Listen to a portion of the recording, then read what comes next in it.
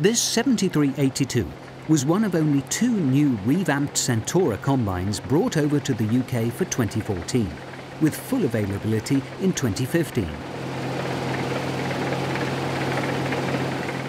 The largest conventional combine built by MF, updates over the previous models include new engines, a new cab and larger grain tanks.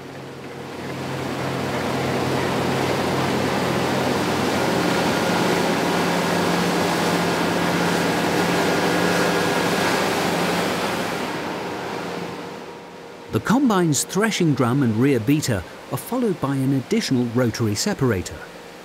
The Centoras are the only combines on the market with 8 straw walkers, claimed by MF to increase agitation of the straw mat by 1/3 compared to 6 walker systems. Maximum horsepower is 404 from an 8.4 litre Agri power engine.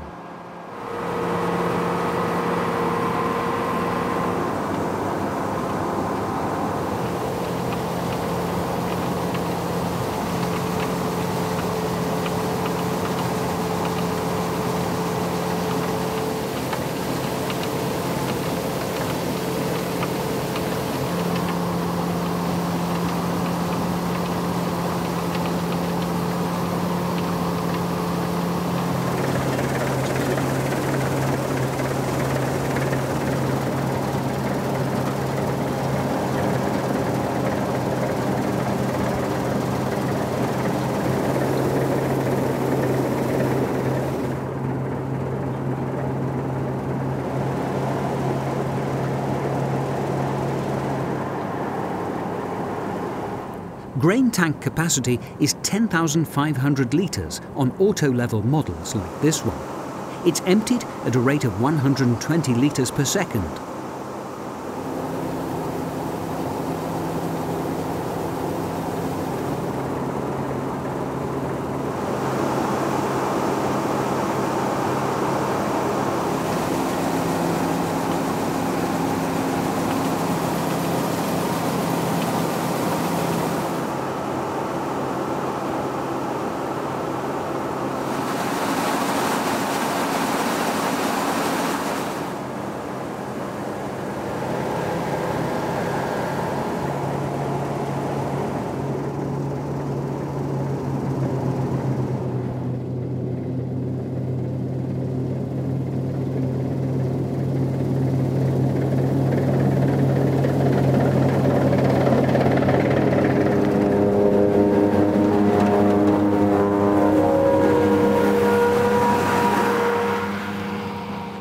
Well, good afternoon. Here we are again, 5th of August. We're in the Santiago winter wheat today. We finished the spring barley off. The second field of spring barley done about 7.2 tonnes a hectare. So I suspect we average somewhere in the region of sort of 7.4, 7.5 tonnes a hectare of spring barley, which is quite pleasing really, considering the dry start that the spring barley had. We managed to get blown down yesterday, got into a 17 hectare block of Santiago, finished out about 11:30 last night.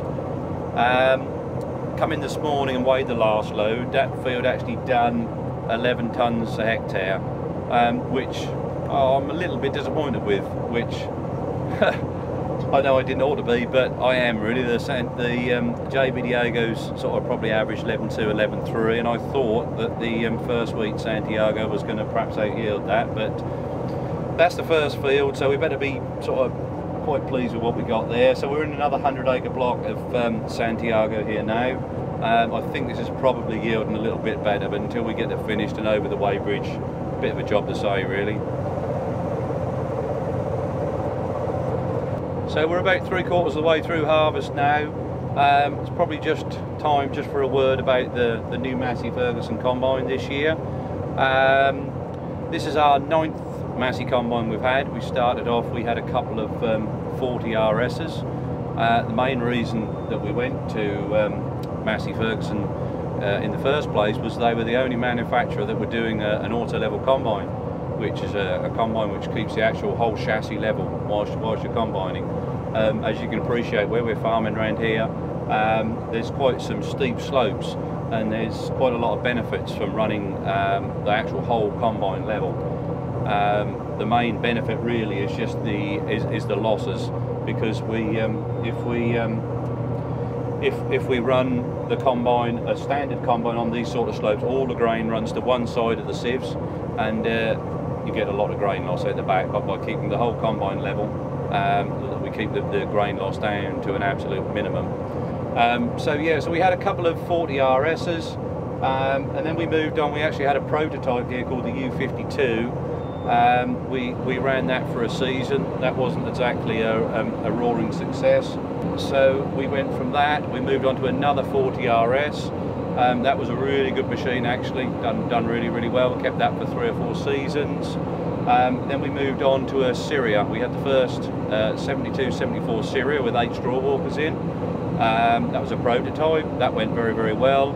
I think we had 2 more Cereas after that. The last Cerea that we actually had went to a next door neighbour. He bought that off us. He was very, very pleased with it. He was a Massey owner before that, so he's very, very pleased with that. Then when we left the Cerea range, we moved on to the Centora. Our last Centora we had has gone up to Attleborough, so there's not a million miles away. So on to the machine we've got currently. I think probably it's a little bit down on power, if the truth be known. I'm really struggling in some of these wheats. We've changed the chopper blades, so we've got some nice sharp chopper blades, but we're really struggling for horsepower this year, really. But whether it's the green straw, I don't really know, but we seem to be struggling. We've got a few little electronic gremlins as well, which needs to be sorted out before too long. So I think mechanically the combine is sound, the cab is nice, everything's great on it, but we've certainly got a few gremlins that need to be sorted out on the machine. So I think all in all, as far as sort of Massey heritage goes, probably a little bit disappointed with this one, if the truth be known, but time will tell whether it will improve. So all in all, that's our heritage of Massey Ferguson combines over the years. We've had some good, we've had some bad, some would say we had some ugly, but all in all, they've been good to us. As Stephen mentioned, the auto-level system keeps the whole combine body horizontal when harvesting on side hills of up to 12% and works by rotating the final drives. This combine was specified with optional 800mm wide Michelin Cerex bib front tyres, 4-wheel drive and larger rear tyres for increased traction on the slopes and minimised ground compaction.